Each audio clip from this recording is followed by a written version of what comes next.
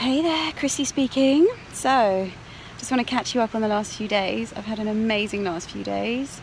Just trying to pack everything in basically before the baby's born. I think I'm on a panic thing where I'm just trying to fit everything in that I possibly can.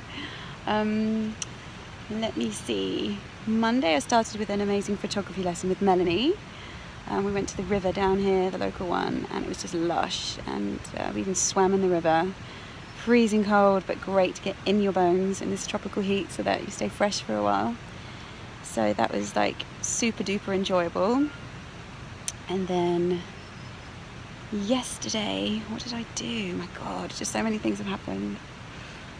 I'm drawing a complete blank as to what I did yesterday. Oh, my lovely friend Rose, who's also a neighbour here in Ecovia, did a, they call it a Soula reading.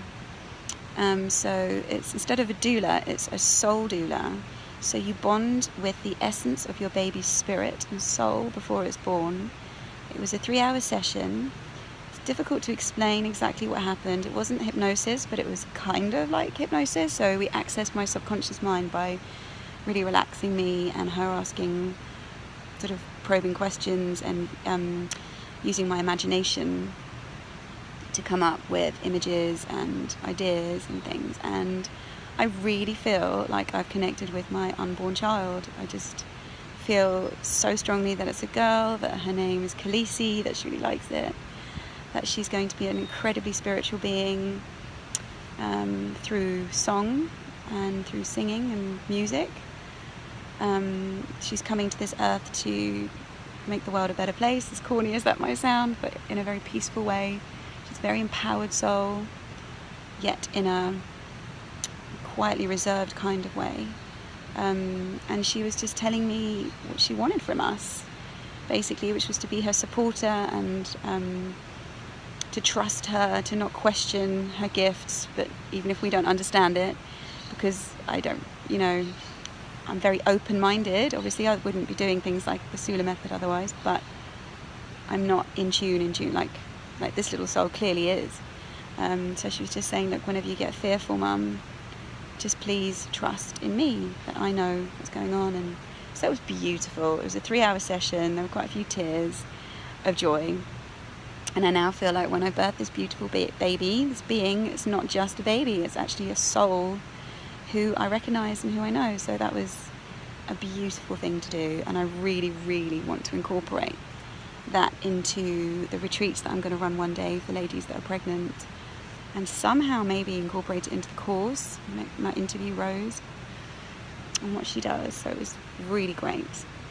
And then I was fortunate enough that evening, after having a wonderful meal with the kids and the family that I cooked, to go to the women's circle, which is something we do here every couple of weeks, which again was amazing.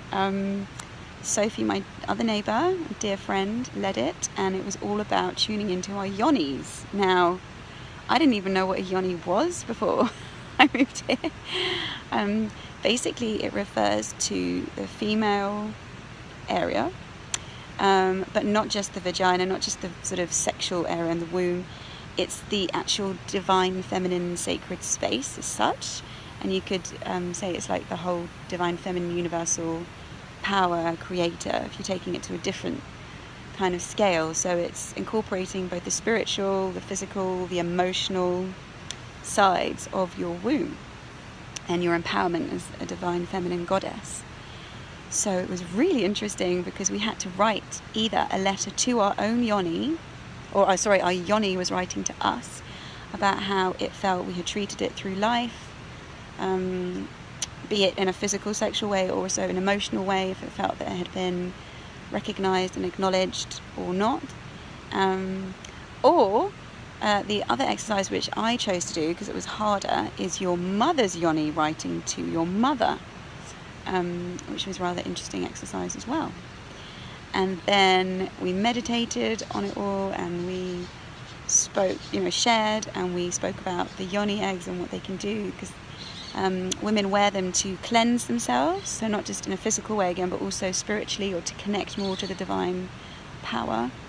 So you can have your Yoni egg internally for days on end, apparently, To which I joked, you know, does it not just fall out when you're in the supermarket and you're scrabbling around trying to pick it up?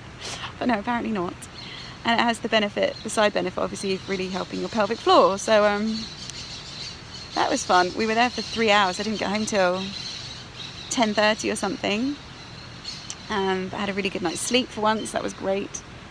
So yeah, now I've decided to just take a bit of time out for me, half an hour by the pool, get some sun rays, try and go for a swim so I don't feel so heavy, because check it out, it is just like enormous barriga these days. So yeah, me and Khaleesi are going to go for a lovely swim while Soraya's over there, my other little one, with lovely Fernando. And then we are having cooking lessons with Wilfredo, another Nova.